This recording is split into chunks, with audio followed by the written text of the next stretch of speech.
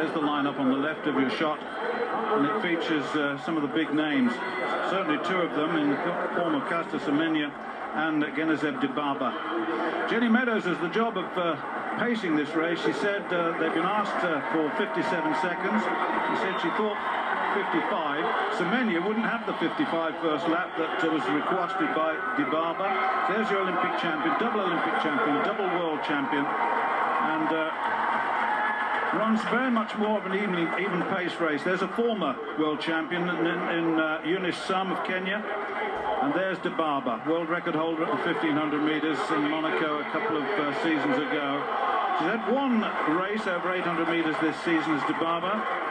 2:00.62. Wambui, tall figure, another Kenyan bronze medalist in the Olympic Games, his first outing of the season. Then you've got Jovic of Poland, European Championship bronze medal a couple of seasons ago. She was 5th in the Olympic final. And then Charlene Lipsy of the United States, drawn right on the inside. Her indoor best, incidentally, is better than her outdoor best, so she's obviously improving well. So they're looking for 57 for the first lap, and then we'll see how Dibaba... Well, Dibaba wanted the faster first lap, but she's not got it. Semenya said no.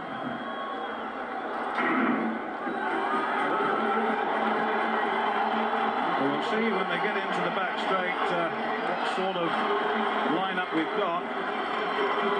Certainly Semenya looks so comfortable in there, and Dibaba just sitting towards the back of that field.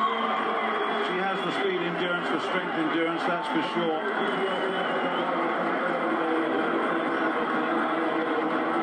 Chatting to Jenny earlier on today, she said, yeah, I'm pleased they're after 57, not 55, but you can see there the reticence of Wambui and Semenya to go with the pace, so it's going to be Dibaba who's trying to slot in, and you can understand that. 1500 metre runner, or maybe a 5,000, 10,000 runner these days, wants it good and hard from the start. Pointless her trying to trade sprints, if you like. On the other hand, Dibaba has run 157 at the end of a 1500, so really looking forward to this. Jenny Meadows is about a 5 metre lead now, but the others are starting to gather behind, but Semenya's sitting right off this. Well, Dibaba's there, Wambui is there, and Gould of Jamaica already up there as well, so Semenya's got the work to do, but remember how quick she is over the last 200 metres. Dibaba there in 3rd place in the race proper, and Gould has done very well. She's got 4 times a national champion, but she's going to find it tough now. Look at Semenya. How easy does Semenya look? Dibaba, Semenya goes past Wambui. Dibaba in 3rd place now. And then Sun, the former world champion, behind her. Semenya looks absolutely majestic, so comfortable as they go with about 120, 130 to go now. Wambui putting the pedal down in the final stages. Dibaba looking for speed. It's not coming now. And Semenya absolutely flying. Total dominance. Wambui in 2nd place. Some looks to me as though she's going to come through into 3rd, but look at these first two. Semenya wins it. Wambui in 2nd place. Some in 3rd place.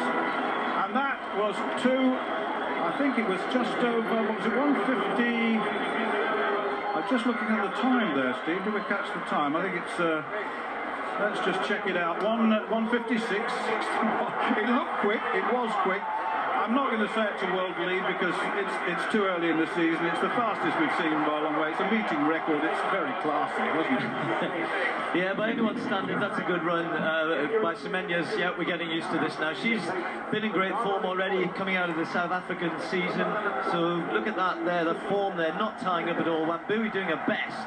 And to be honest, the others behind her, you looked at Dibaba there, that's about as bad as you're ever going to see her look in the last 50 metres of a race. All over the place, finding out what real 800 metre running is about. It's always interesting to me. I don't think, let's have a look on there. Dibaba's only just dipped under 2 minutes. And yeah, 157 at the end of the 1500 metre final last year, and then can't get much under 2 minutes here. So nowhere near. Semenya out on her own, world lead, and if she keeps running like that for the rest of the season, which I suspect she will, you can't see anybody really getting past her, can you?